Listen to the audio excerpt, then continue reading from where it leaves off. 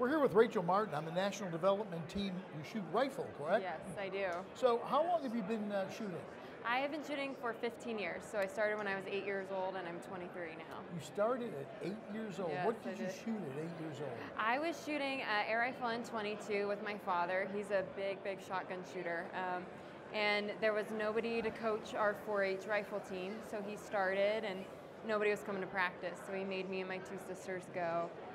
And that's how I started. I hated it at first. It was not my thing. And then probably about 13, I really started to love it.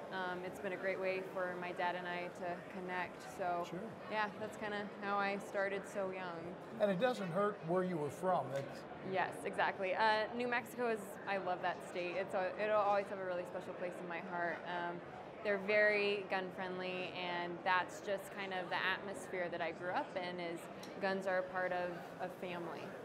So you got involved with USA Shooting. Yes.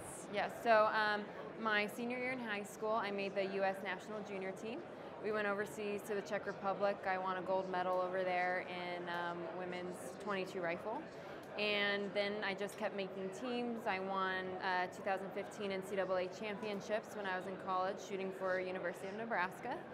And then I just, have continued to do it. I thought maybe I'd stop after I graduated from college, but I really still enjoy it and I wanted to keep going, so I've kept re-qualifying for the team, and now I'm out at the Olympic Training Center, living and training there with a bunch of my teammates and my new coach, Bob Foth, and it's been really an amazing experience with USA Shooting. So. Your degree is very interesting. What is your degree? Yes, so I kind of had a weird track. When I went to school, I was for sure going to do fashion design, and that was my thing. I loved it. But the first day in class, I did a class in fashion design, hated it, was not my thing. So I decided to go into religious studies, but my emphasis is in Islamic terrorism. So I'm very interested in national security and all that. So I would love to, hopefully go into that field one day once I'm done with shooting. But for now, I'm studying it. I'm getting my master's in criminal justice currently. That's an interesting and very current contemporary thing to be looking at. It's impressive. So what's happening now? What are you looking forward to at this point? Yeah, so for the next few years, I'm really focusing on shooting until 2020. Hoping and praying I qualify for the 2020 Olympics. We got a couple World Cups coming up. We've got Guadalajara, and that's going to be in March, and then I go to South Korea in April to compete.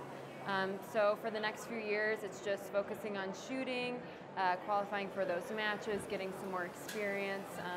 But I'd like to do some coaching in that time as well. I love coaching kids, and I think the youth of our sport are amazingly important. So if I could do some stuff with them, that would be great. But after that, who knows? Life will take probably a different direction. I might keep shooting. I might try something new. That's kind of where things are at right now.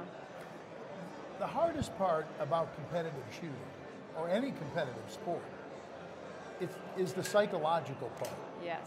And so you can train. Do you shoot every day? I do. About how many rounds do you do a day? Oh, about it in a day. I probably do 150 to 200 rounds in each gun. Okay, Yep. So you've got a regimen. Yes. It helps keep you sharp and so on. It's one thing to be a good shooter. Right. It's a totally different thing to be a good competitive shooter. Right, exactly. So how do you deal with that? I think there are a lot of, you can do meditation, a lot of shooters do yoga to kind of deal with that, because you're right, it is very mentally stressful. But I think at the end of the day, it really does come down to knowing who you are and what you want out of life. How you see yourself is amazingly important in this sport. If you're struggling with something, if something's going wrong in your life, whether of the competitive nature or personal life, it's going to pop right up in a match. You're going to see it. Yeah. And I think that's being strong in who you want to be, who you've been, knowing that, but also, my faith is very important to me, and really sticking with that and knowing in that and growing in that has really helped me in the sport more than I can even explain to anybody. It's been amazing, but it's pretty tough. It's not like you can just go to the gym and always lift the weights and your brain muscles just grow. It's really something it's very internal. It's really hard to get that strong. But you know, it's totally worth it, and you can see it in the scores with the shooters that really, you know, put emphasis on that. I would think that the key to it is you have to be able, when something goes wrong, you have to be able to instantly just refocus. Yes. You have to just, whatever it is, just go, that was then, right, and just get right back to it. Yeah, I think a lot of mistake that some shooters make is, you know, it is a perfectionist sport. They really want to be perfect. They go into a match saying, I cannot mess up. The reality is we're human, we're going to mess up. You're going to mess up. Exactly. Right, sure. So it's more about bringing it back. If you make a mistake, okay, know enough to know what the mistake was and then fix it for the next shot. And you know what, to be honest, that's really hard, because if you throw a 6 out there, you're like, oh no.